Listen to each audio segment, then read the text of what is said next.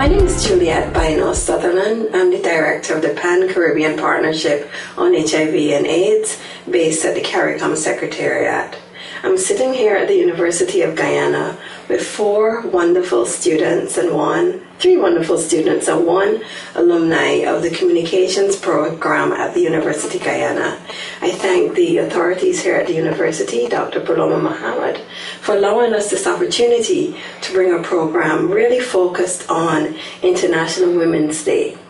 The theme of this year's celebration was Connecting Girls, Inspiring Future. So given the very interesting and important theme, we thought it was important to perhaps sit with some young women, find out more about their reality, and really do essentially what the theme was calling us to do, connect with girls and inspire their futures. I'm sitting with Esprine, Suelle, Jasmine, and Tivia. I think it is important to recognize that life really is about choices. And I'm going to shoot to Esprine first, really on the issue of really finding your purpose. Well, first of all, I would like to say in terms of your purpose, for many persons, they do not know what their purpose is. And for you to find your purpose, you really need to do self-introspection, understand your strengths, your weaknesses, and build on those strengths. Many persons, when they aren't guided by a purpose, their lives are confused. They really don't know what direction to go in, what to do with themselves.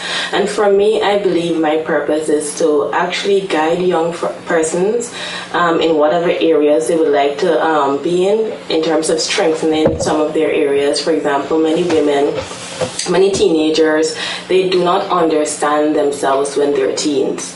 And you find that they are very misguided at that age because many of them may not have parental guidance in their lives, and they are usually disturbed at this point in the time.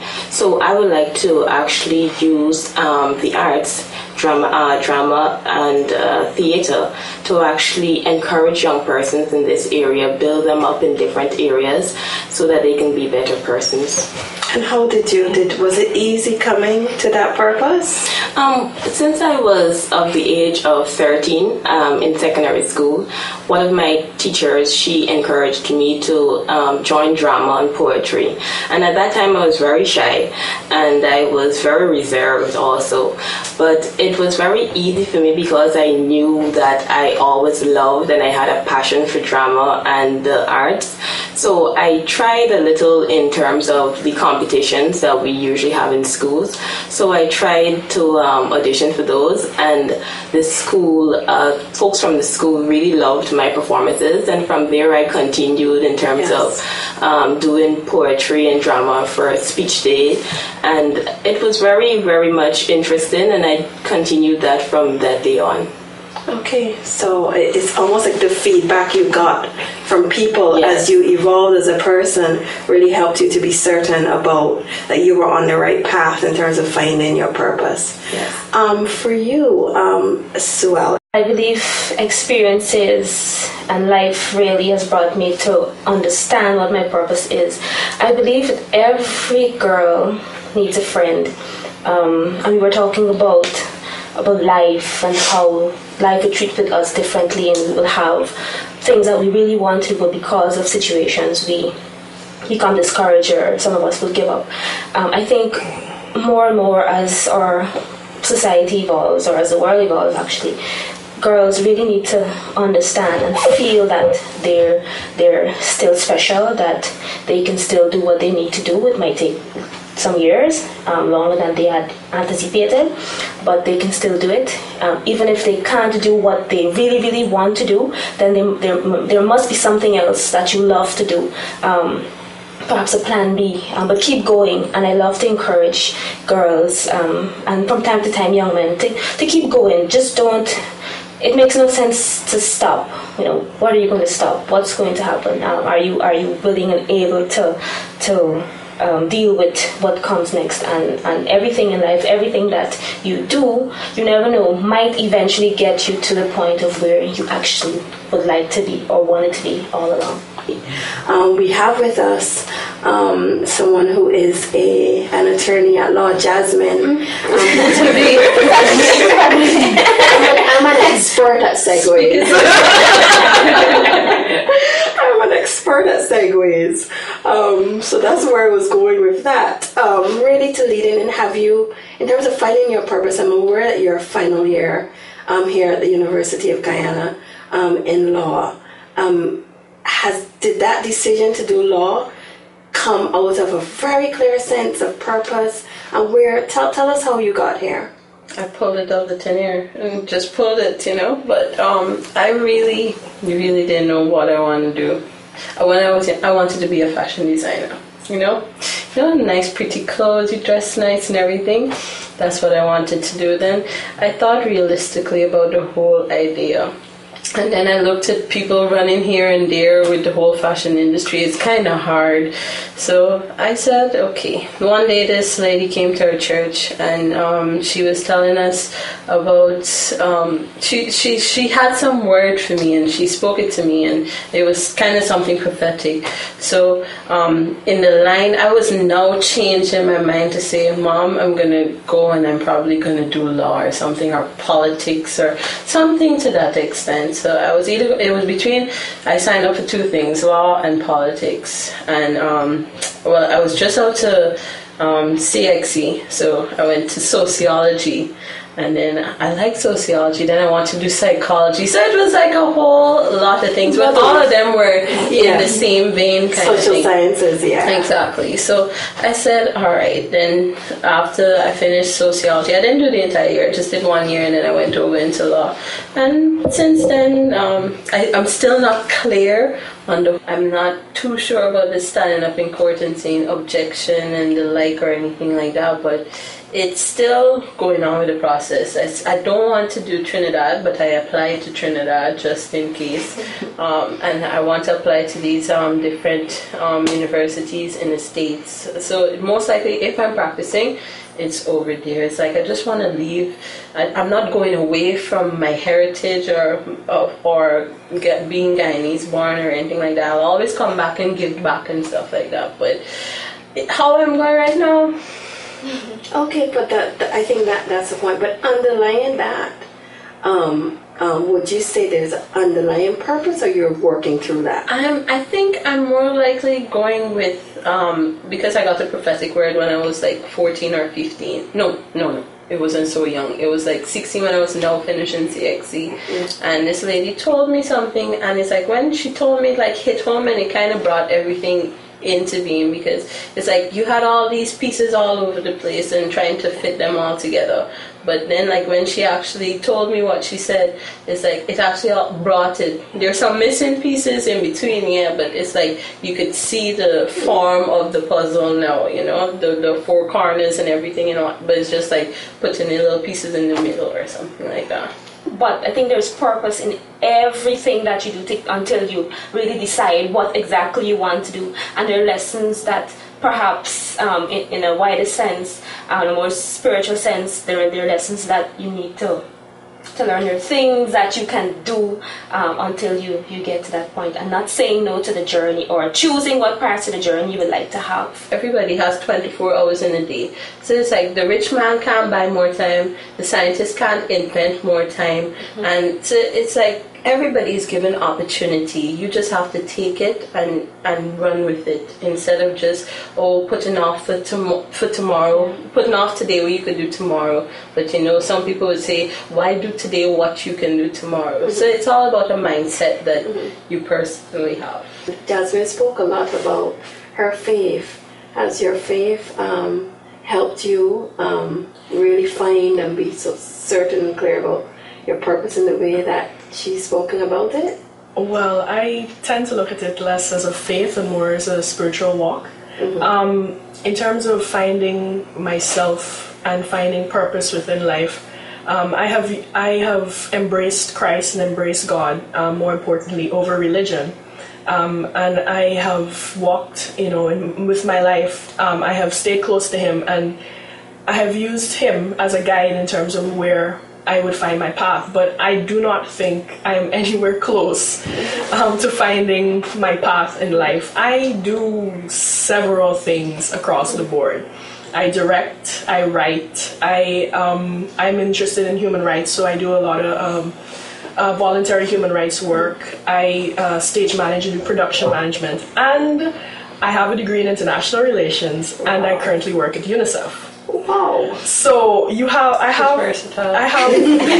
have all these hats that I'm wearing. So I have no idea. I'm thinking currently in my life, okay, what are you going to do now? Mm-hmm. You need to do something, because I'm the type of person that cannot just sit still for too long. And currently in my life, I'm feeling as if I'm sitting still.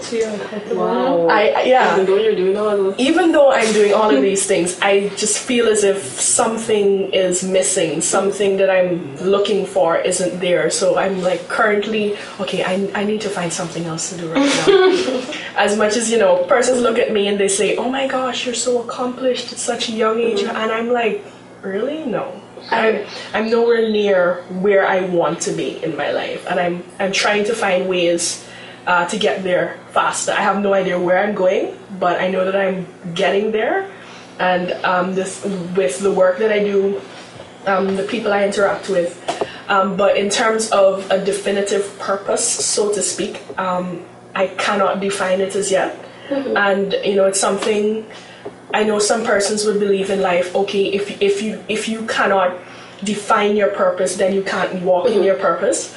But it's something I've realized is sometimes when we just stop and we look around us and we see where we are, we can find fulfillment and we can find happiness.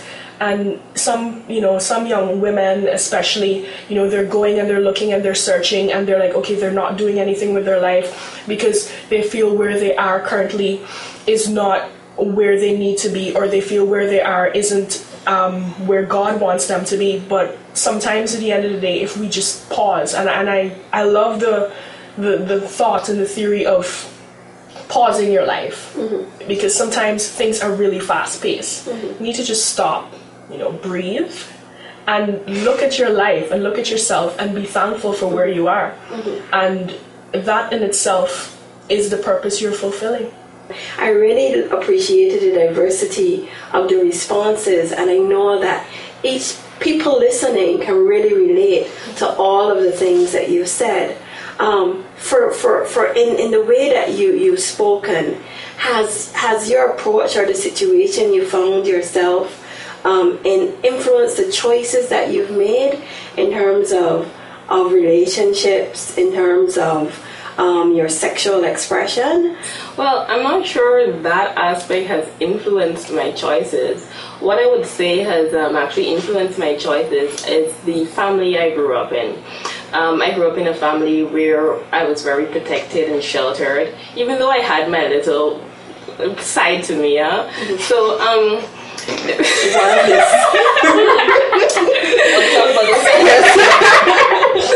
But I guess we all go through that phase in life. Even if we're a little sheltered, there are some areas where we are not trouble. So give trouble in some areas. But even though I was a little on the other side, not too much. But I always kept in my mind that, what my parents always told me, no sex before marriage and all of that. And they also advised me, they really weren't... I read a lot, and I actually observed what was going on in society. And I observed that many young folks, for example, in my school when I was growing up, many young folks usually hop from one relationship to the other. And because of my shy and reserved nature, I really did not want to be one of those individuals. So I always kept to myself, and I said to myself, I'm going to wait in the right time when the right guy approaches me, and then I'm going to give him the opportunity if, the characteristics match up with my standards. Mm-hmm. So in terms of that, I think my parental guidance, and I was always one to observe and try to look within myself to see what exactly I want as a young woman from a gentleman or a partner, and I use that as a guidance for my decisions in terms of relationships and so forth. And where are you now, Esprit, in terms of relationships? Yes, thank you, TV. Well, I'm currently... Go ahead.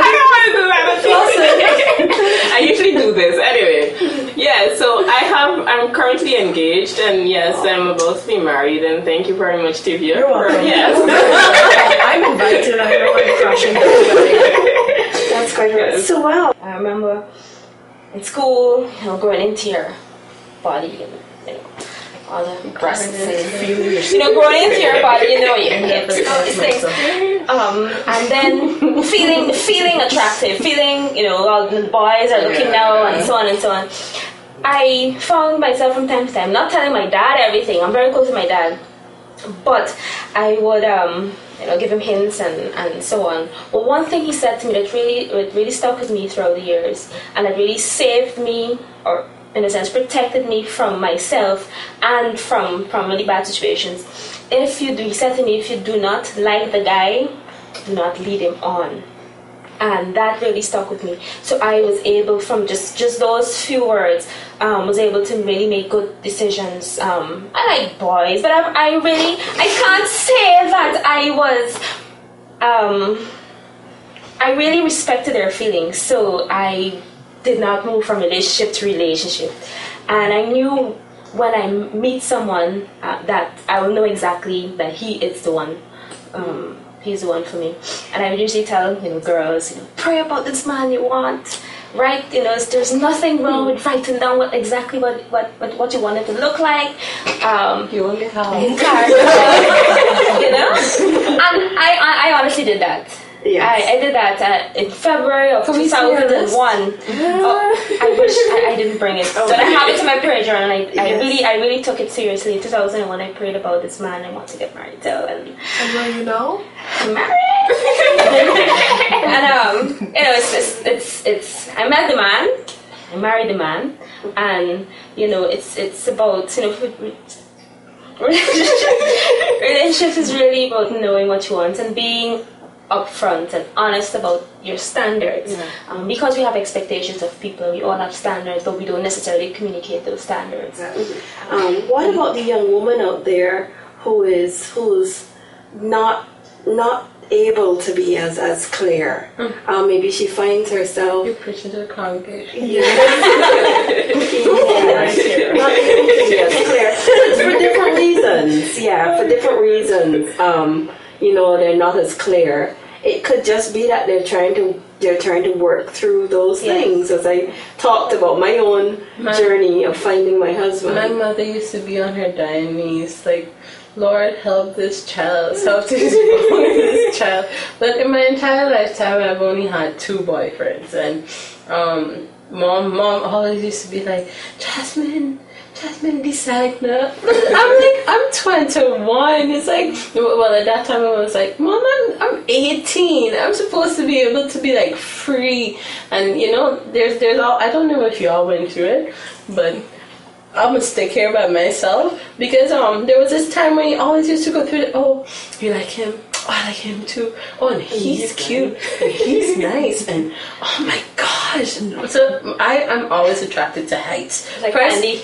thing I see is height. I'll be like, ooh, he's tall and nice, right? So that's like the first thing I used to see, and then it's like then you get to know them, and then the personalities stink. So you move. It's not like a relationship. You're just talking, Yes, and then you move on to the next one, and then he's nice, he's tall. Then it's like, he has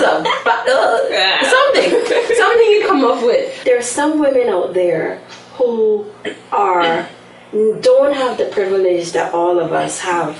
Clearly, from speaking to you, have. It's not easy for them to make choices. True. They're in a situation where they're, I know you're interested in human rights, where they're in abusive homes, or where from the time they were children, they were exposed to child abuse, either physical or emotional. And it is difficult for them to perhaps relate to the way that we're speaking so obviously wonderfully and different about our experiences. I know you are clearly a community activist and clearly grounded in the work that you're doing. And what have been your observation about meeting, maybe working with women who are struggling? Well, also speaking from a personal perspective, from a person who didn't have the best relationship with her father, and being exposed within the community to women who would have been in abusive relationships, who would have been abused by cousins, by brothers, by fathers, stepfathers, that kind of thing. It isn't the easiest thing to say to women or to show women that have experienced abuse in some form or the other, how it is they should relate, or how it is they can use their purpose to find a relationship. Some of them prefer to just shut down in a corner and not be in a relationship at all. Others would prefer alternative means, and others would go into other abusive relationships just because that is what they're accustomed to. Yes. And it is an extremely, and this is affecting especially our society within Guyana. And in terms of what we say to them, I personally, from experience, the best thing that you can actually do for a woman like that is to show support, and you don't force them. They have very strict and very clear labels in their head for men, especially too. So they say, cliche things like all men are dogs, or they're only good for one thing, or that kind of thing. To take care of to bring the money in the home, to have sex with them, and that's it. But my best advice is to just slow down, as I said earlier. I mean, this is a principle in life that I don't think many women fully understand. Before you can be in a relationship with someone, you have to know yourself. And to find yourself is a lifelong process. It's a lifelong journey.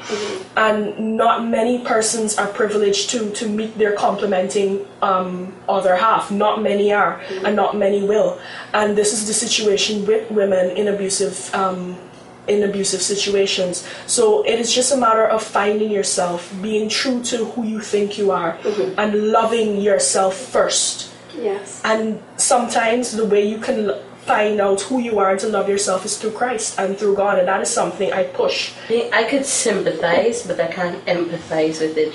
So it's like you're in an abusive relationship and you complain about it, you say, help me, get me out, I don't want to do this no more. And then a couple days after, it's like, I love him, I need him. I could never understand it. And it's like I feel so, it's like it just reels up in me when I see like they just sticking with it, and I could never understand why they stick with it. One, because of the soul tie. When you are with a partner, you connect with that person, and it's very difficult to lose that bond with that person. So you may not understand it, and there are various other reasons why that person may return to that partner. Financial needs, economic needs. Well, financial and economic, they're the same, so right? So if I help you with financial, what if I say, okay, you could stay with me, you could stay with me as long as you want, and you didn't and then I come home, you pack your bags and you're going straight back. I think there's certain, and I think it's something that, especially for women that haven't experienced any form of abuse in their life, persons that come from a nuclear family, or they had loving parents, a loving brother, normal middle class, you would have been provided for on a fairly middle class social economic level. It can be very difficult for you to try to understand what it is that person would have experienced. And the thing is, the emotional tensions and the emotional ties that exist within a human being are all different. And so with that, you would find the person, because I've actually had a conversation with a woman that I have known that she's finally divorcing the guy. Finally, I hope this lasts. But she has been back and forth with him for a period of about 20 years. And her basic reason, and this is the best way she has been able, she's from a low-class family, the best way she has been able to explain this to me was she doesn't understand what her heart is saying to her, but when she looks at him, even though she knows he beats her and he sometimes would starve the family, she loves him. And I couldn't quite comprehend that. But because women... But it's just emotional. Exactly. It is the greatest part of us. I say that the fact that you're asking the question means that you desire to understand. I'm trying to understand. Yeah. So I think that's part of it. I too have in the context of Barbados, it took me a little while listening to women and trying to understand the stories. I myself, I struggled when I was in my 20s. How do you have children from several different men? And then one day I had the opportunity to develop a good friendship with a woman. She had 5 children from 3 different men. And she explained to me, and I think she says this, I always have so much hope that this relationship is going to be the relationship and that he will look after me and my other children. So some of these women that still have hope that this person that they're meeting, and then some women, then she also said there is a pragmatism. Well, she didn't use those words, that's my stupid big word. But she said part of it is that you're thinking that when one isn't available to support the children, then this other one will come and provide. So she always had the situation where she was looking to the various men in her life basically to provide for her financially and economically, and it impacted on the relationship she had, the kind of sexual intercourse she had. Clearly she had different partners, but underneath this, in my discussions with her and developing a friendship with her, was a woman that was so full of hope that this relationship, this man is going to be the good man. This man is going to make the difference in her. And stemming off from what you're saying, most of the time, when you see situations like that existing, it comes from a deeper place and a deeper hurt within, from some father that wasn't there all the time, or someone that just didn't fulfill their duty and their role that they were supposed to. And so there's this void in these women's lives that they're trying very hard to just fill, and they're going to look and they're going to find any means necessary to fill it. And they're probably saying that us on our highfalutin chairs, quote unquote. Exactly. We would never understand. We would never understand. Yes. We don't understand, and like TV says that there's a hole. They have a hole, and because we are such emotional beings and we want to connect and we want love and attention, and so I know men who abuse women are some of the most. They're like drug addicts. They're very manipulative. They're very skillful at oppressing women and having them think, no one else could love you the way I do, and they beat them up, and then they give them a glimpse of hope, and they love them, and that's whatever they're giving them to cushion the licks is really what the desire that the woman has. It could be love, it could be food, just some form of attention or affirmation or whatever it is. So they give them that just a little bit, and then they beat them the next day. But we all make sacrifices, and sometimes it's hard for some women to get out of it. But like TV says, we still have to support them, let them know you're precious, you can do it, and as well, it's not too late for your little girls, your children. You might be in a rough relationship, you might not be able to get out of it, but you can teach your girls, you know what, you don't have to settle for this. Teach them about their standards, let them know that you can move on and you're smart, and telling them all of these. In terms of women who are being abused, and you spoke about children, teaching your children, fathers are important. Not only fathers, because we all know not everyone has a father, a big brother that you may have, or some cousin who is also a male. He can also, advise you from a tender age. That's what's important in our society. Women and children and girls who are growing up now lack that fatherly figure. True. And they would like to have someone in who they look up to actually advise them, tell them, this is the characteristics of a good guy. These are the characteristics of a bad guy.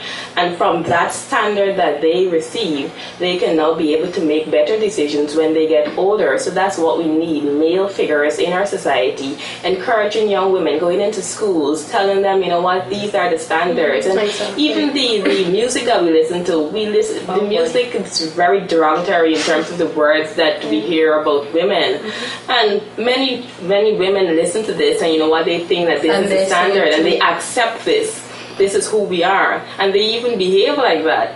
And we need better figures in our society to actually, change that perspective of women and help women to understand that they're worthy of being loved. People think that when you're talking about women's issues, you can necessarily isolate the discussion and then focus on women. And you naturally, as the discussion progressed, talked about the important role that men play. For us at PANCAP, why we think programs of this nature are important is that discussions about HIV really essentially are discussions about sexuality, discussions about relationship.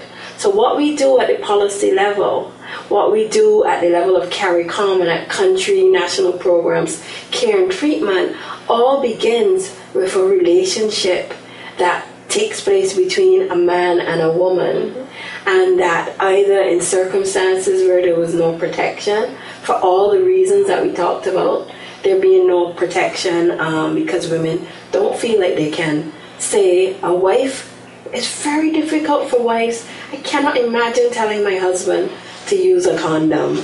He would start wondering, what exactly are you doing in Guyana? Relationships are such that you have to deal with the reality that using condoms, using protection for married women, is not an easy choice. So I'm thinking that it's very important that for an organization like PANCAP, for the work we do in national programs, really to be very grounded in understanding how young women like you face the reality, how you cope with the situation and circumstances that you find yourself in, and recognizing that there are also women out there who aren't able to be as articulate as we are, and you've done such a wonderful job at representing some of the issues. Where would you each like to see yourselves a year from now?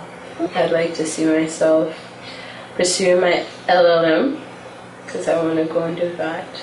That's a master's in law? Yes, a master's. I haven't decided the area of law. It would either be public or I like intellectual property. Intellectual property is a really nice subject. Fully within my LLM program of international law. I'm hoping that I get through to go. So I will be completing that next year, March. Also, I'd like to see myself continuing along a very spiritual path, because I think that is very important for me in this stage of my life. No engaged or nothing, very clear. Don't judge. I doubt it. She's married by next year. I highly doubt it, but just continuing a very spiritual path, finding myself, which is something I wish to continue to do, and of course writing, because I am compiling a book of poetry.